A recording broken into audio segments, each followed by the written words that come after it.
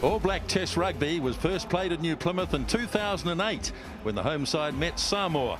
And tonight they return to play their third Test match here, this time against France. And onto the bench, and a chance to officially become All Blacks tonight for Stephen Luatua from Auckland.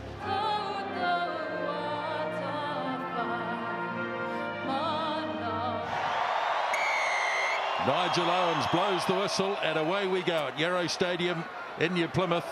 And it's taken down by Victor Vito, who's got a lot to prove tonight, as Wepu sends it wide. Carter moves it on, and Kieran Reid, the captain. Well, there's a few French players that are down at the moment, and there's the possibility, it looks like, of Luatua having the opportunity to run on for his Test debut.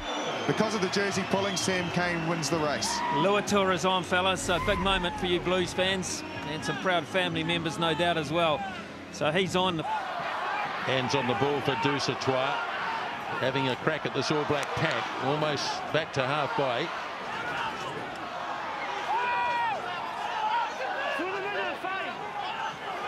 It's a bit untidy, and this is going to be turned over. Oh, hello. Well, it's once it goes to ground. So he moves his way to the back. You can see it's Luatua he targets.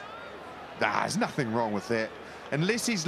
Oh, he's had another go. Second go might not be good. Second go, yeah. I take that back.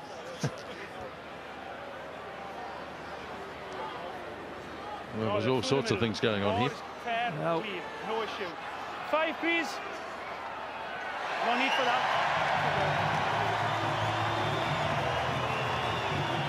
Well, that's a disappointing end of the Test match, because he won't be back with only 9 minutes left, and almost back to halfway as Marchino. Off it goes to Lopez, who played in the first Test. Good solid tackle by Luatua. Kevin Maloma and Tony Woodcock, they've been excellent. Romano's been outstanding, wins another line out. Luatua puts his head down. Desperate tackle on him. Now Marchino works it off to Du Calcon. Marchino haven't penetrated this All Black defence in the last 2 Test matches after scoring the very first try in the first Test.